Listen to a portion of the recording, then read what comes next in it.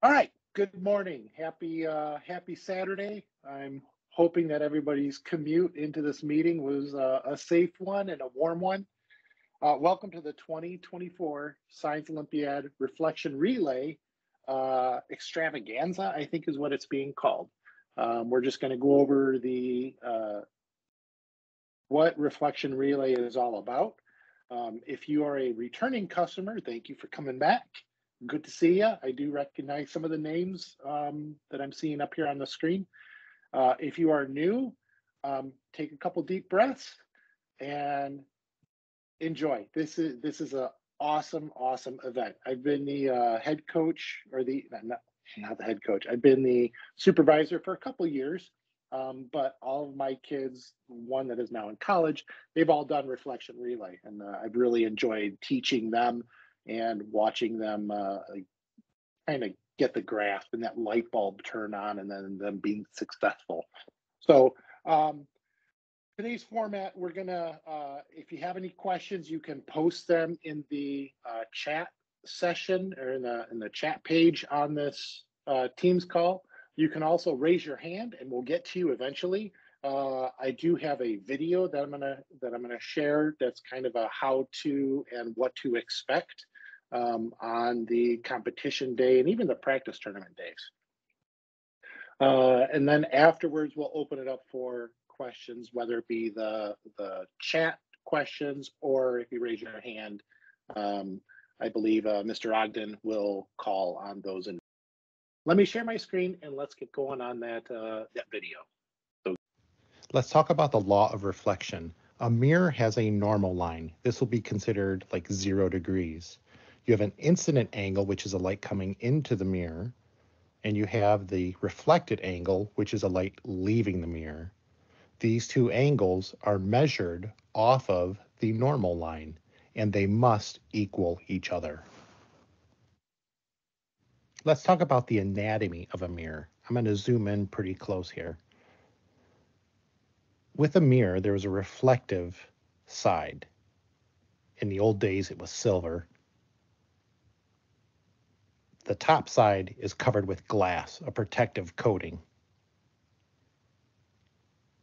When you're dealing with the incident angle and the reflective angle, trying to figure out the actual angles off of the normal line, you have to take into account the thickness, minute as it may be, of the glass.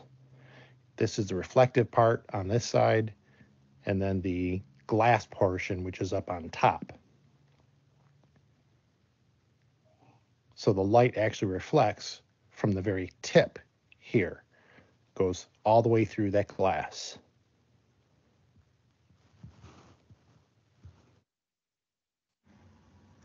Let's talk about the tabletop portion.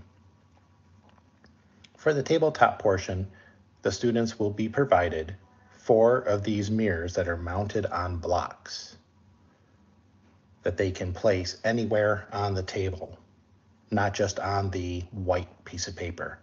The white piece of paper measures 1.5 feet by 3 feet.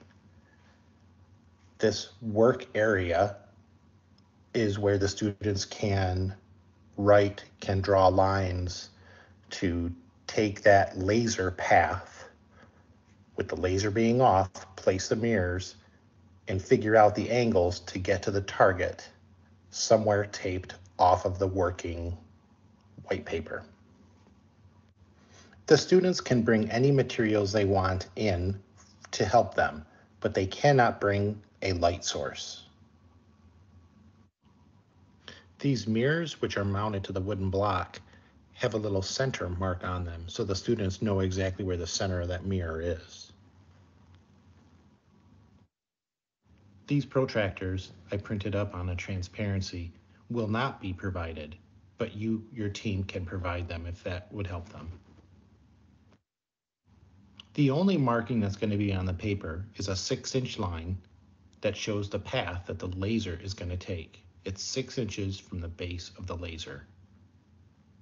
All these other markings are just for demonstration purposes that I have on the paper right now. The students are going to have 5 minutes to set up the table how they want to reflect that laser. Using that white piece of paper, they can draw lines to figure out their angles to reflect that laser off of the mirrors. The more mirrors they hit, the better it is for the score. The mirrors don't have to be on the playing field. They can be off the playing field too.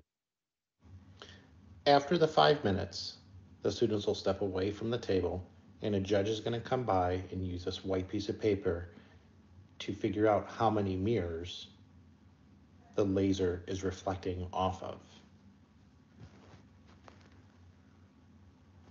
Let me turn the lights off and I'll show you how that works.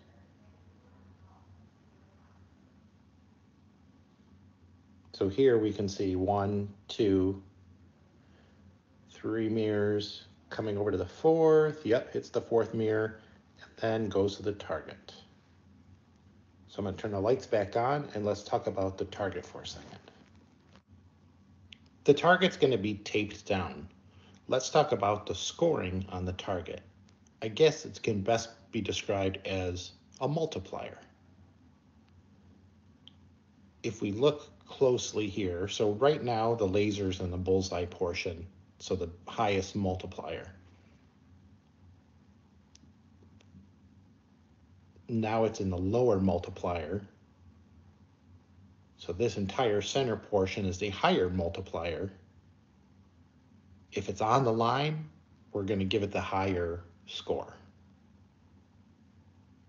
Even if it's barely on the target, it's still on the target, so you'll get the lower multiplier. You don't get any extra bonuses for being right in the very center. Sometimes there will be an obstacle on the course. The more mirrors you hit, the better it is for your score. If you hit one mirror and then hit the target, you'll get 1 point. Depending upon where you hit on the target, that's your multiplier. So if you were to hit 2 mirrors, then you will get only 3 points for the and then have the multiplier. So if it's on the outside of that target, your multiplier is 4. If it's on the inside of that target, your multiplier is 6. If you hit 3 mirrors, you get 6 points times your multiplier. If you get 4 mirrors, you got 10 points times your multiplier. You can achieve points without hitting the target. You just won't get that multiplier. All right, let's move on to the 3D portion. When the students enter the room, they'll see a protractor on the floor. It's an 80 centimeter radius protractor. They're not allowed to touch it, stand on it. That's going to be just below where the stationary mirror is located. The students will be given 3 handheld mirrors. The 4th mirror will be located just above the protractor. That mirror height will be either at the flashlight level, 6 inches below, or 6 inches above. Only 1 mirror will be visible. The light source will be a flashlight, a mag light style flashlight with a focusable beam. This is a 3D cell mag light. Somewhere in the room will be a red target and a green target.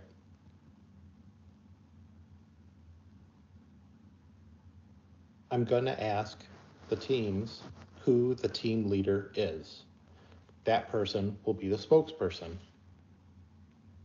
The team will be given 1 minute to set up their positioning with the flashlight being off. If the team is able to set up before that 1 minute has expired, the team leader needs to announce, "We are all set," or something to that effect. We're going to stop the stopwatch and record that time. That time will be used for a tiebreaker. Once the students are all set, then we're going to turn off the lights in the classroom. It gets very, very dark. Make sure your students are prepared for that.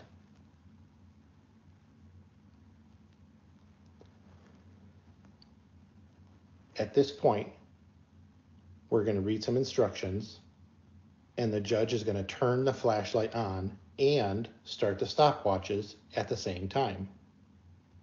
The team will have a total of 1 minute to reflect the light off of all 4 mirrors, and hopefully be on target. They have to stay on the target for a total of 3 seconds. If they come off the target, then the 3 seconds will start all over. Once they're on the target for 3 seconds, we'll go 1 1000, 2 1000, 3 1000. We'll stop the time and record it. This process will be repeated for the green target. That time will also be recorded, and the 2 times will be averaged together for your score. For the tabletop portion, every team will start out with 60 points. Depending upon the number of mirrors and your target value, the multiplier, it's going to be figured out either 0 to 60 points will be subtracted from 60. For the 3D part, your 2 scores will be averaged together, and that will be added onto your 2D score. So the score ranges total would be 3 to 120. The lower the score, the better.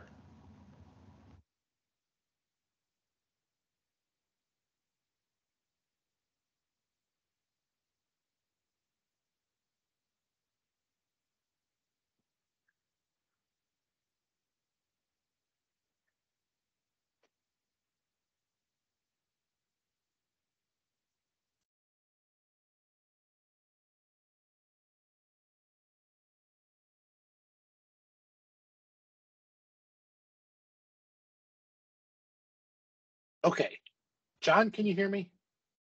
I can. Okay, I hope that video went out and everybody was able to hear it. And I hope everyone had their rose-colored glasses when they saw our basement.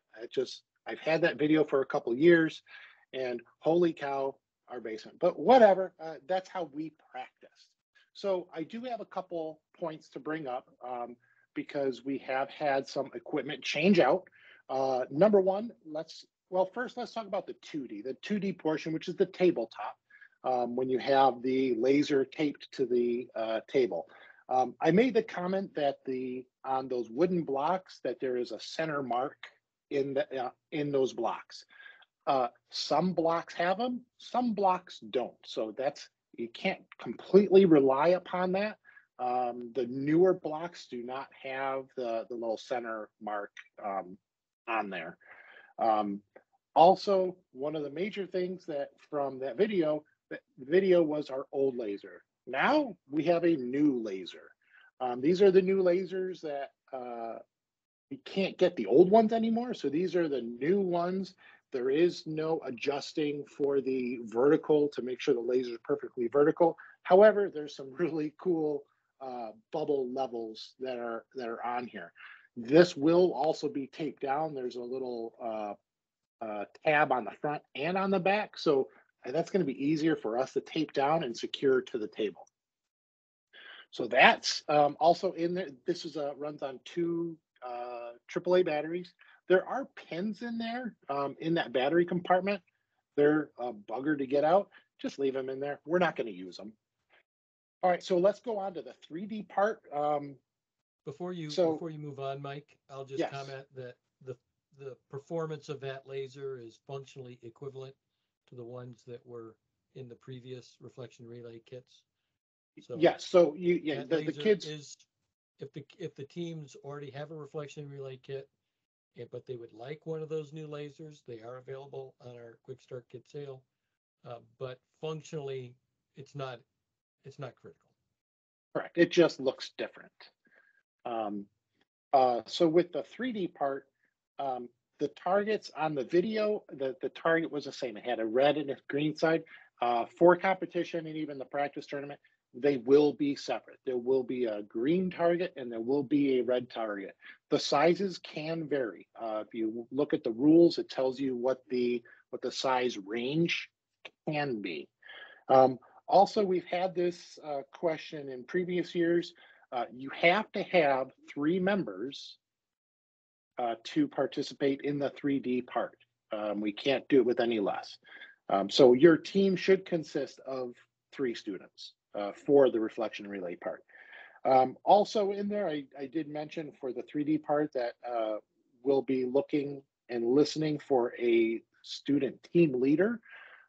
That's also going to come into play for the 2D part. So it's really a good idea to have a team leader for the whole thing because there are some documents that need to be signed by the student team leader that's participating in that reflection relay. Those were the only couple things that really stood out from that video. So at that, I think I'm ready to answer some questions from everybody. So you can either raise your hand and Mr. Ogden will call on you, or you could submit a question on the chat tab.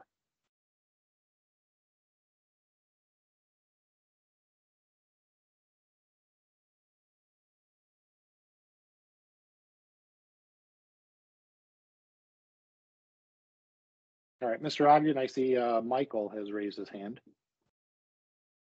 Hi, good morning, Mike. Right. Hi, good morning. Good name, good name. Yes. Just a quick question. Is there anything that the parents need to purchase or provide outside of what we have in the kit already? That's a very good question. So I guess it depends upon what your students need to help them complete the task of the 2D part, really. Some students have brought in rulers, the metal ones that in case they drop, they don't break or get bent. Some kids have brought in like spaghetti or welding rods or string and tape. And so, I mean, there's nothing major that needs to be purchased.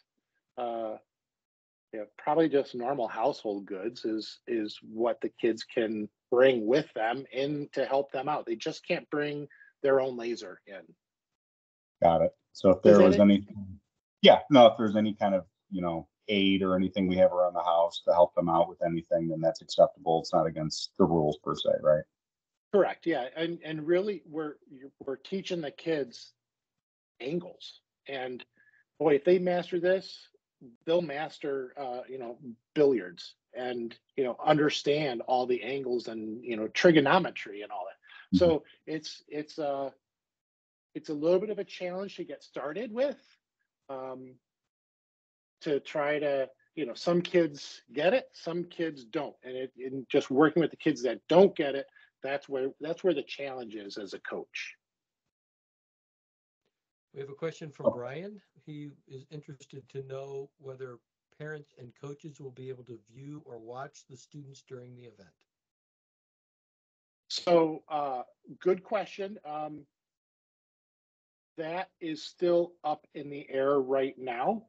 In previous years, parents and spectators were not allowed. Then it slowly transitioned to where they were allowed to be in the room.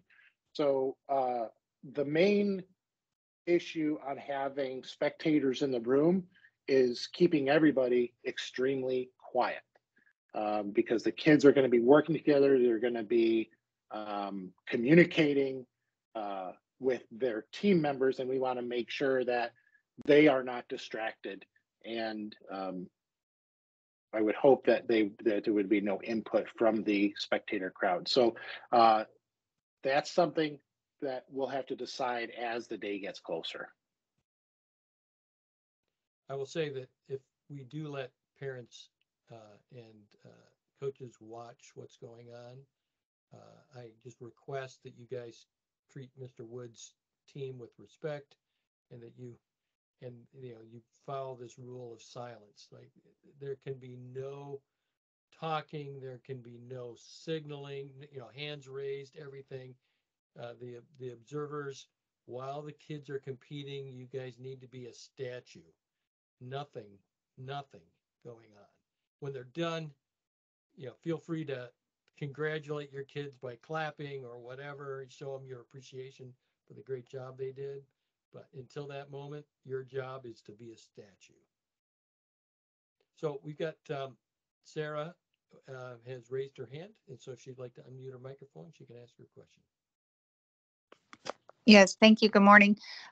So I'm a first-time coach, and just wondering, we have our first practice coming up, and how you would start with the first practice. Maybe some ideas of like what you do in the first practice of reflection relay to get them at least engaged in understanding. So I think the biggest thing is just getting the kids to understand the laws of light, that light does not bend. Light always goes in the same, in a very straight line. The children's or your students' input can affect the light, both the input of the light and the input of the mirror itself. So teaching the kids angles, letting them watch that video that I just showed you is, at least that you can play it back a couple times, or the kids can play it back a couple times. Because I know I do talk fast in that. That whole video was ideally to bring the coaches up to speed, but most certainly the kids can watch it. And then just trying to figure out which child or which student is the less fidgetiest. Because for that 3D part, one of the students has to try to stay very still. Actually, all the students have to stay still to be able to hold that light reflected on the target for the 3 seconds. So teaching them different stances, how to brace themselves without leaning on something. Can they lean on something? Sure. But we don't know what, or I should say, you guys won't know what the classroom setup is going to be like, and if they're going to be able to lean on something. Does that answer your question? Yeah, that's helpful. Thank you. Mike, you might comment about the obstacles that might exist in those classrooms as well. Excellent. Yeah. So we're dealing. So the main competition is at Macomb Community College, the Warren campus. So we're going to be dealing with classrooms. They're all lecture rooms. So regular tables that are for adults and chairs that are for adults. We try to move a lot of this stuff out of the way, but we may strategically leave something in the way, or an obstacle that they have to get around. There's nothing major. The one thing that I kind of enjoy is making the room completely dark. So for the 3D part, that room is pitch black. And one little tidbit is have your students know where that target is, because once that light turns off, they're not going to see it until that flashlight gets turned on and their time starts. So if they get lost and are walking around, they may walk into things. Now, we're not going to let the kids get hurt. They may just bump into a table or bump into a chair, but there's nothing dangerous in these rooms. It's just a regular college classroom.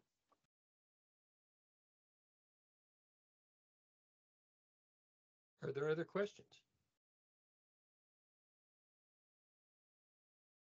Looks like we got Michael has his hand raised again.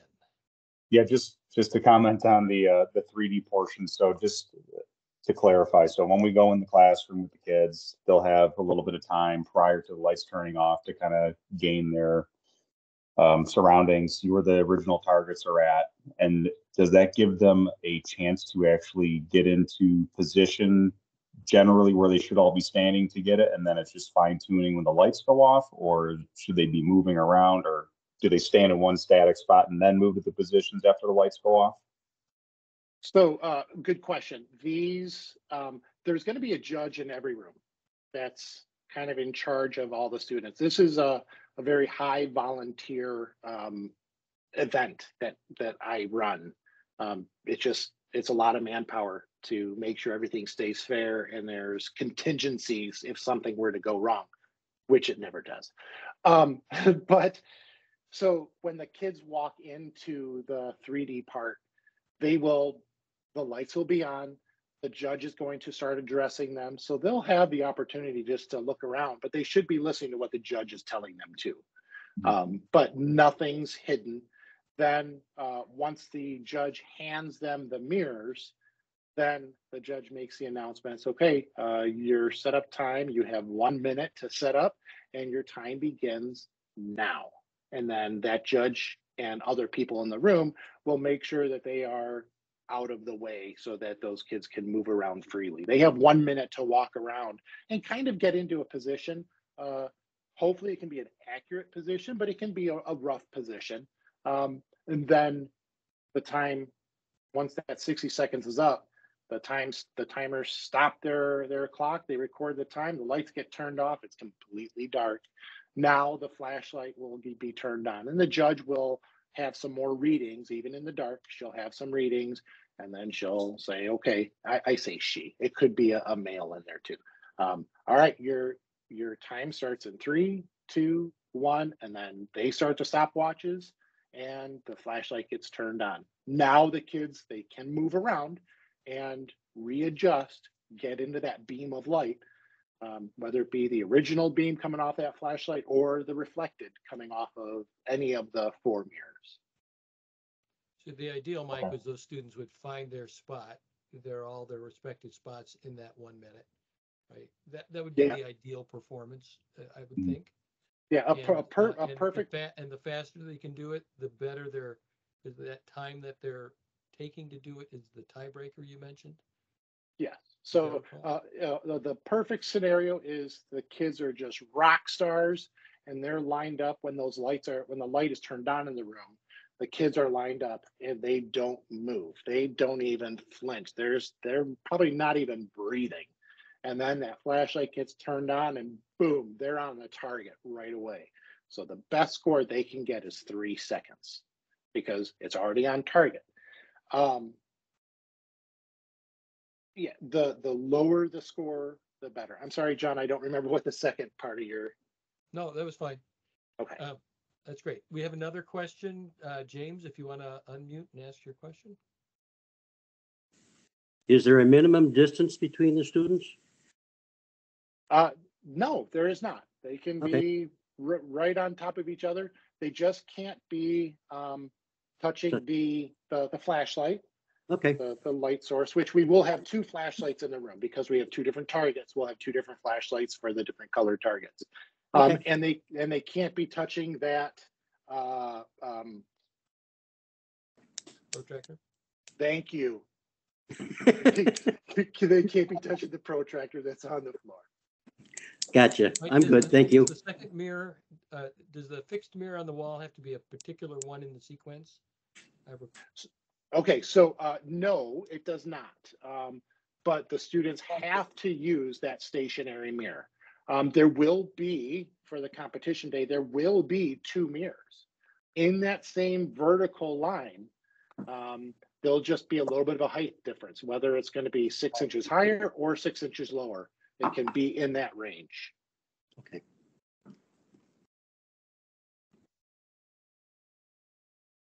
Any other questions?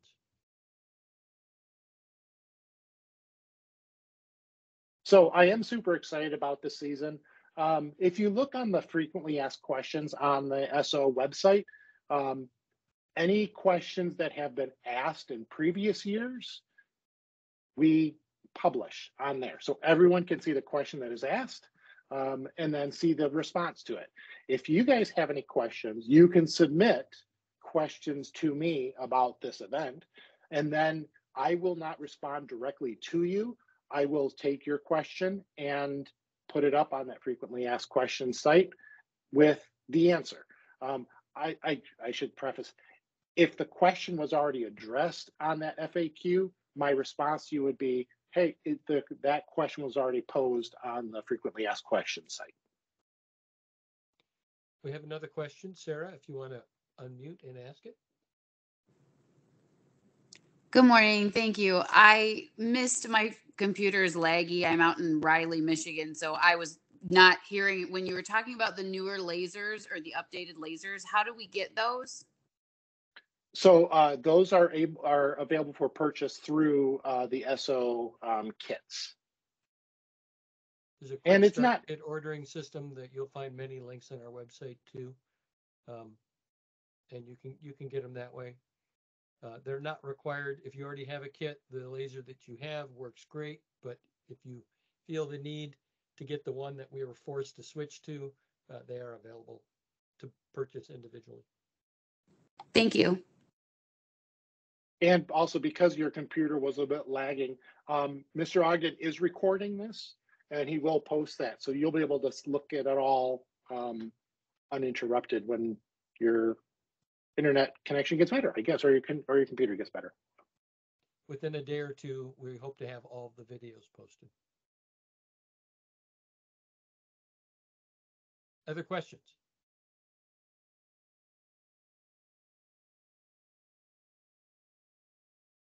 All right, I think we're done. Good. Thank you so much, everybody, for joining in. Could you imagine if we had school today? We wouldn't. It'd be a snow day. Have fun shoveling snow, though. Thank you. Thanks, guys. Thank you.